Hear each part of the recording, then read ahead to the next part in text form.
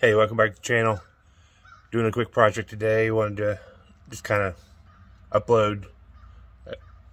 It may be a short video. Who knows how it's going to turn out. But this is my late 80s. It was a Chevy Wrecker 3x3 pickup. The guy bought it off of, his uncle put in a Cummins in it with a 5-speed. And so I'm just doing some updates to it. When I bought it, the injection pump was leaking pretty bad. Ended up taking it apart. I've been through multiple injection pumps. Finally got it sent off to guys rebuilding it. That's a specialty. Put turbo on it. I've done brand new injectors. I've done head studs from Exotic Heads studs. New oil pump, water pump, rebuilt alternator, all kinds of stuff done to it. So I'm just working my way through it. Getting it up and going. Yesterday I put some new LED lights in around, and so here's what I'm doing right now. I am putting, I'm going to retime it and get the injection pump gear put back in, reseal it, put a new front main on it. I want to get the whole front end buttoned back up so that I can get really close, because I've got the injection pump being rebuilt, a different one. So once that one comes in, I'll take this one and send it back to the guy who rebuilds, and have him rebuild that one so I can have an extra VE laying around, because you never know when you need a second VE. This is a bed liner that I did recently on it. So I put a fast fueling pump on it, and let's see if we can look at it here. There it is. Got it mounted down here on the back side of this. Like I said, this is used to be an old Wrecker, 3x3 Chevy.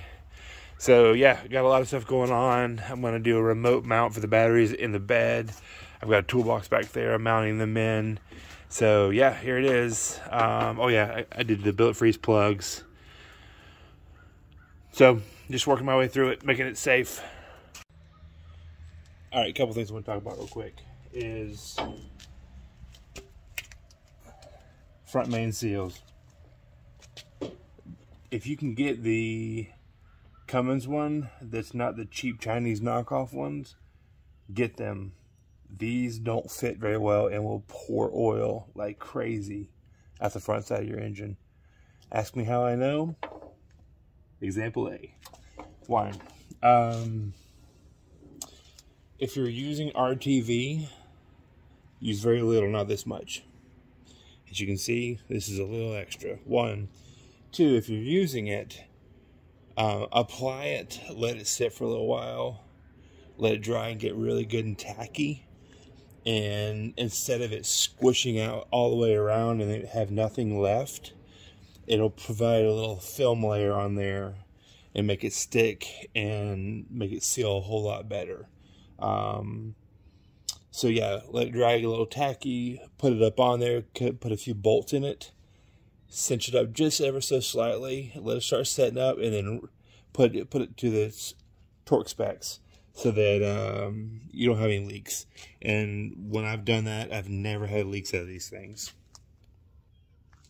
All right, here we go.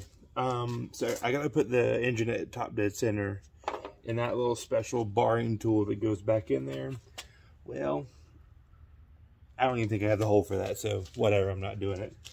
Get some RTV on it, squish it up, lock it down, ready to go.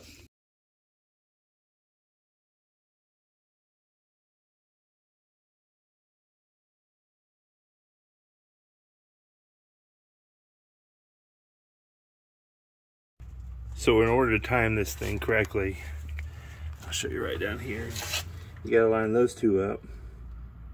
But before you line them up exactly, you want to get them backed off a hair.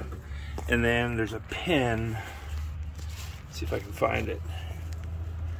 See that pin right there? What you want to do is you want to push that pin in, and it'll hit the back of this gear right here.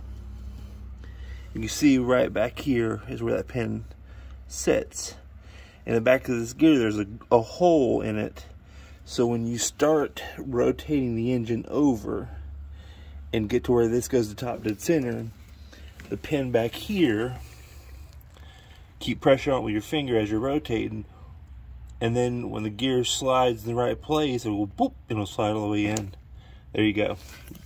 You are timed. So this is becoming a pain in my rear. So what I'm going to end up doing is taking the injection pump off, setting it over here out of the way.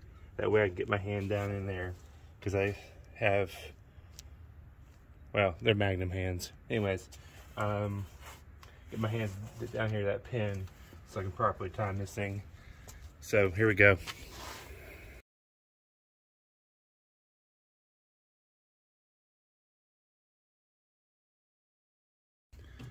All right, I'm gonna show you kind of what happens here. So I got it to time, I got the pin to slide in, but here we go. I'm gonna show you what I'm talking about. So you reach down here, like so, you push it up against, it's hitting the back of that cam gear like we talked about a minute ago. I wanna rotate the engine over. While I'm doing that, hope you can see this here, I'll be applying pressure to this pin, and you can see it slide in here just like that. Boom, done. Now make sure you pull that pin back out or you'll shear it off and you can't use it anymore. It is plastic, but oh well. All right, I figured I'd do this one more time since this might be a little bit better of an angle so you can see it. So it is not currently timed, the cam gear is not in the correct place, and so I'm going to push this pin up against, boom, like that, and then I'm going to rotate the engine as I'm keeping pressure on it. There it is, and pull that back out into its original factory location, otherwise it'll shear it off and this is worthless and you have to buy a new one. It's plastic, but still, it is what it is. Now you can see that it is timed appropriately. You can see where the timing marks are right there. They're kissing each other, and then the cam gear will go right back in here, and I'll take some video of that as we get farther in. All right, so let's talk all things cam gears here. Here's the cam gear that goes in it. As you can see here, there's two sides to it, and it doesn't matter which side goes in. Typically, you're gonna see the painted mark goes out. So this painted mark here is gonna go towards the front of your truck, and then the unpainted is gonna go towards the back. And here's why. You may not be able to see this, but this gear here, it is tapered. So the injection pump sits in here, and when you tighten this injection pump nut right here on, it seats the injection pump in here with a keyway and locks it into place. So please don't forget, put this gear on correctly if you take it out. Otherwise, you'll royally screw up your injection pump and it'll cause for a rebuild. Your injection pump rebuild guy will love you for it. So, let's see here.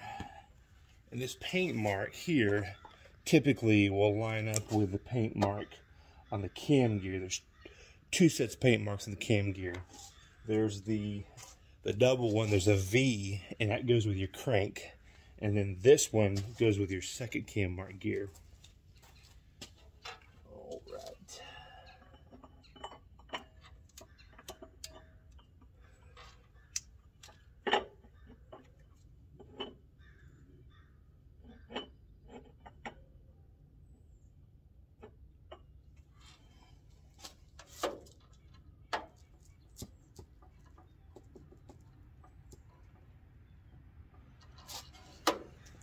There we go. Start buttoning things back up. A couple things real quick I want to talk to you about. Get your rag, spray some carburetor cleaner on it, and where the timing case cover seals on here, scrub it really good. Otherwise, you're going to create a lot of leaks. So just go ahead and do that and save yourself a lot of time.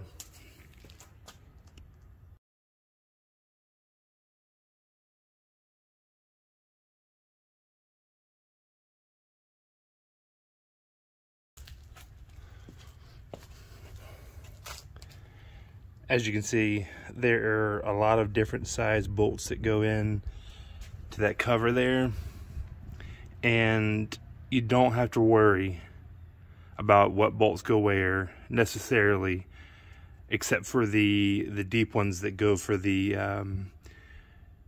crank pulley for the tachometer. That's the only two that matter, and these are those ones that are threaded like this, deep ones. But it's pretty well easy, self-explanatory. You don't have to worry too much.